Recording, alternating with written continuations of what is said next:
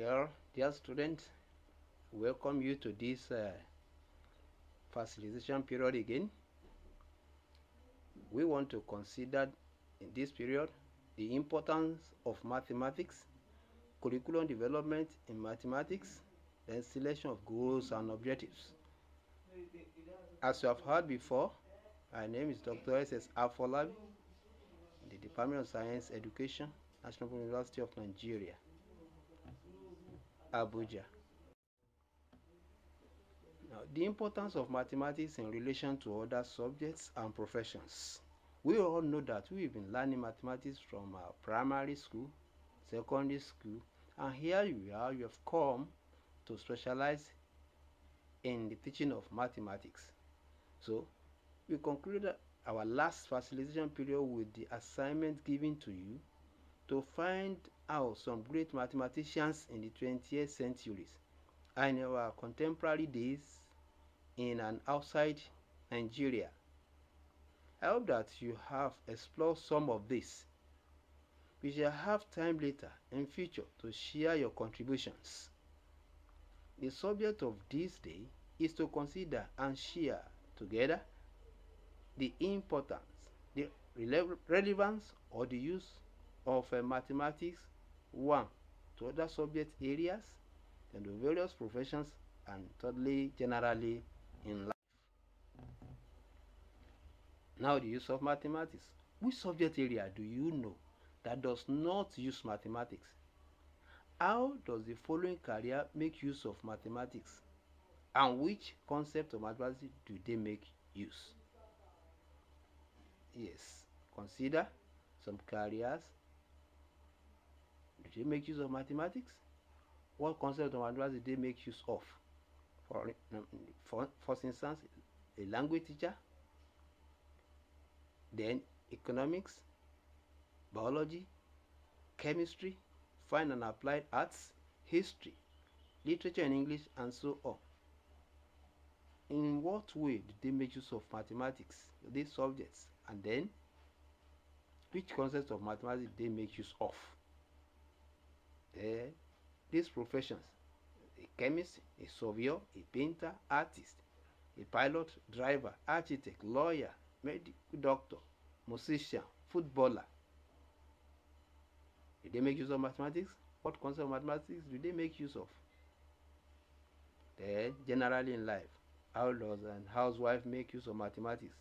While working, while running, perhaps while eating. Do we make use of mathematics? Think about all this. Let's now consider curriculum development in mathematics in Nigeria. Want to see the pre-colonial era. Now, this time, just at the pre-colonial era, various natives, villagers, Africans in their own nations and tribes make use of crude mathematics. And actually, they were able to count their properties and record, perhaps by making tallies or keeping stones and pebbles. So they used all these to learn and keep their records. Now, immediately before and immediately after the colonial era, what type of mathematics do we learn in our schools? What are the characteristics of the content of mathematics then?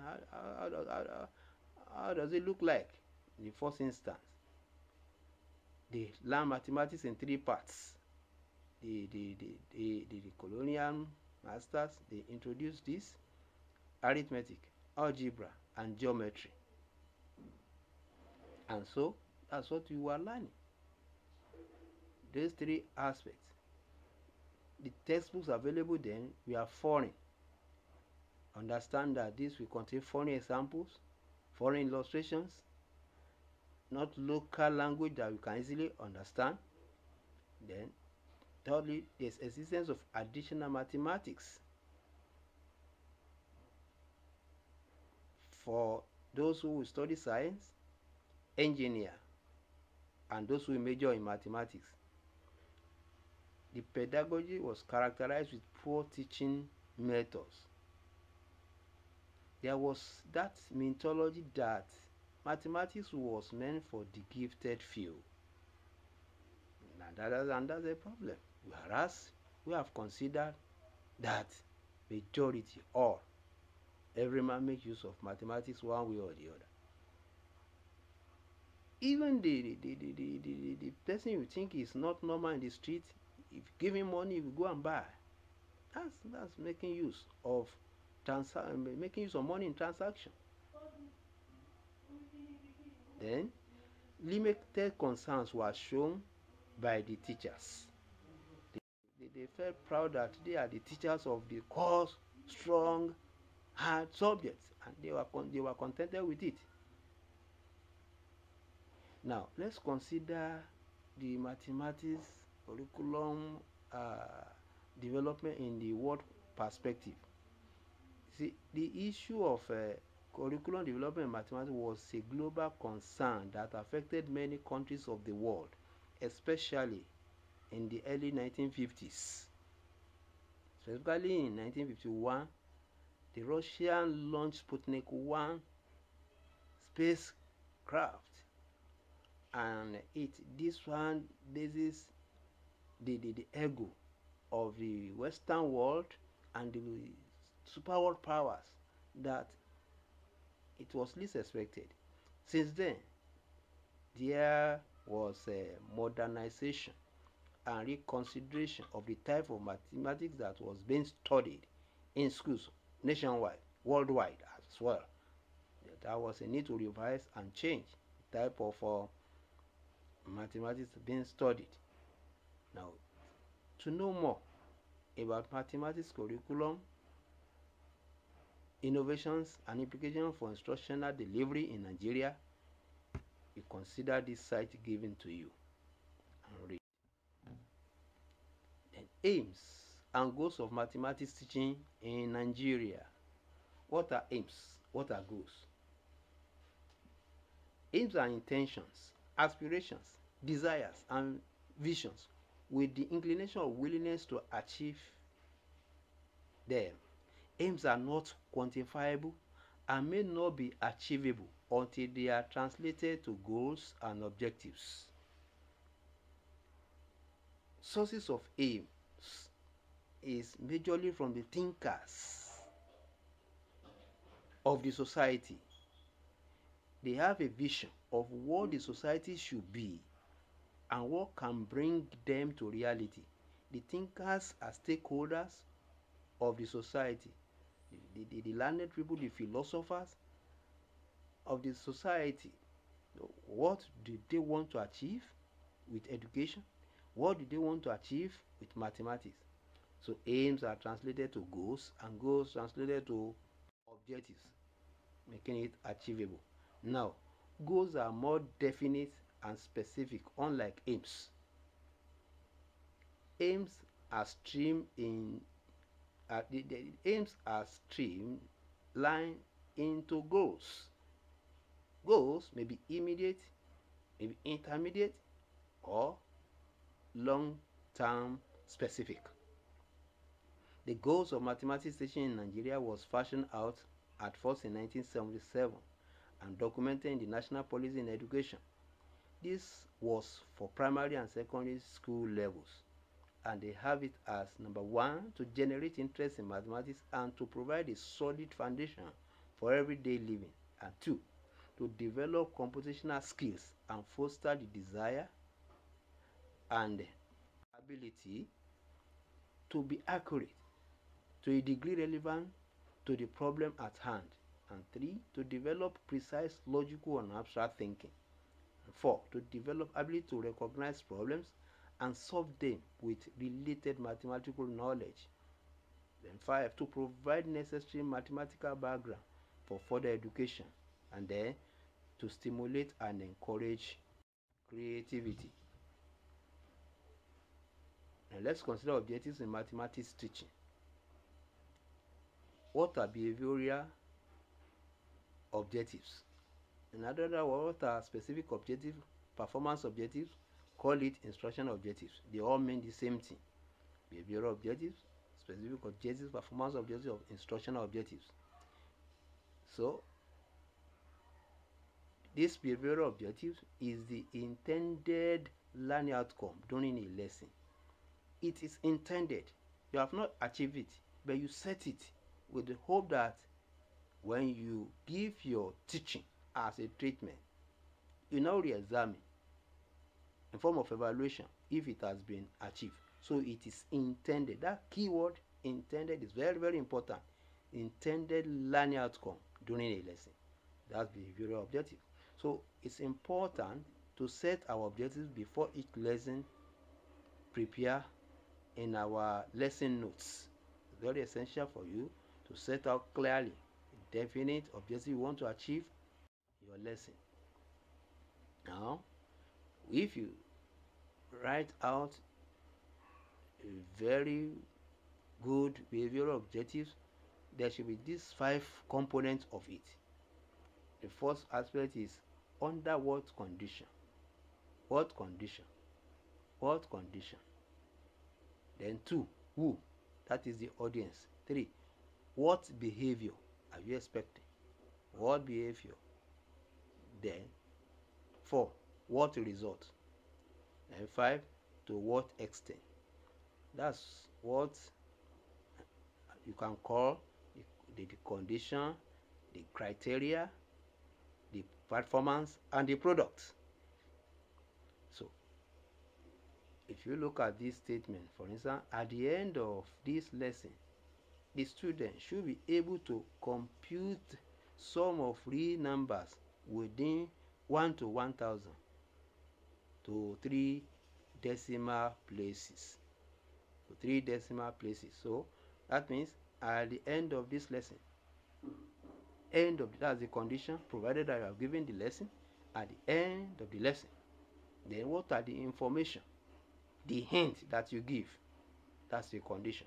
What are the things prepared, made ready to enhance achievement? That's the condition. Then you see the student, that's the audience, the target audience. That's the who. Then the behavior, that's the activity. It should be able to compute sum of real numbers and performance. The result, that's the product within 1 to 1000. Then the last segment is the criteria, to 3 decimal places.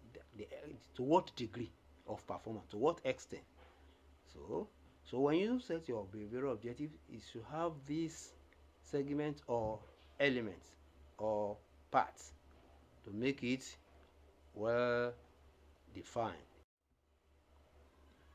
So in the summary, we say the condition, the criteria, the performance, the product, and the person in the form of summary. Now let's consider reasons for a mathematics teacher to have behavioral objectives in your lesson. Reason you as a mathematics teacher, why do you think you need to set or write in your lesson your behavioral objectives? Number 1, give direction to the lesson, make you to be focused in the lesson. Then it enhances your evaluation. At the end of the day, you target your evaluation towards the set objectives. The save time also. You are well focused, you are directed, you have a vision, you have a purpose, you will have a destination that you are going, and your focus is the objective. Now, to provide,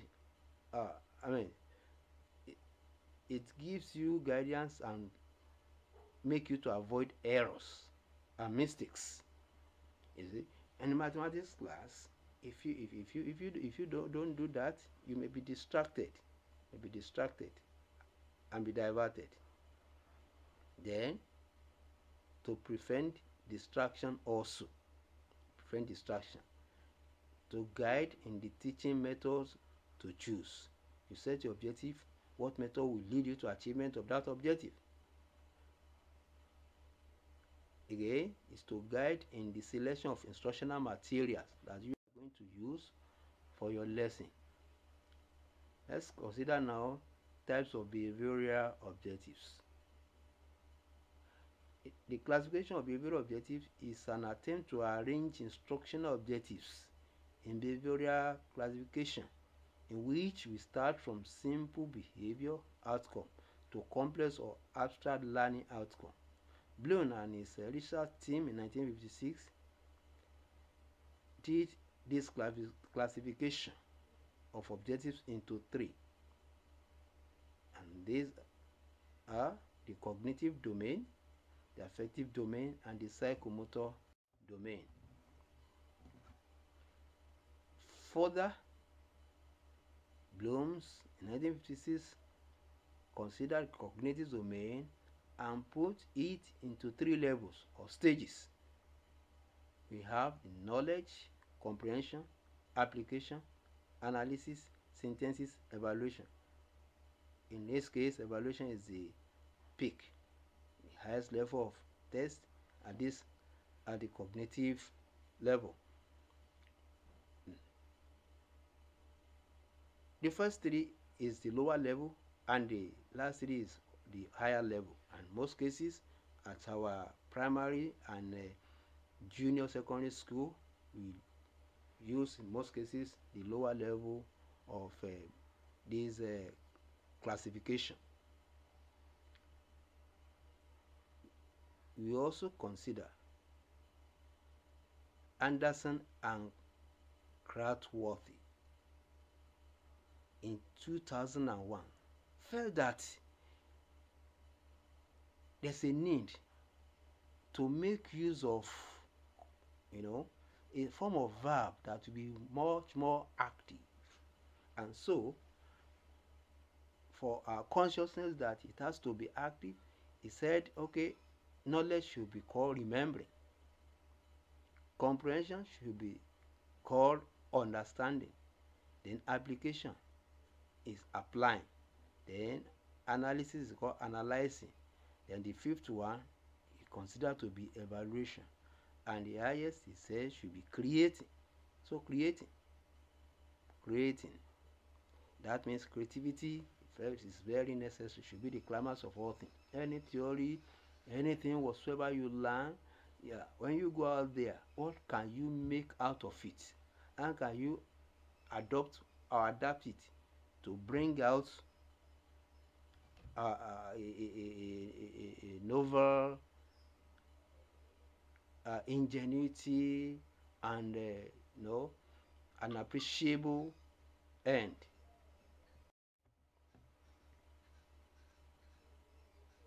For you to have a well-defined behavioral objectives that is measurable, you need to use some verbs.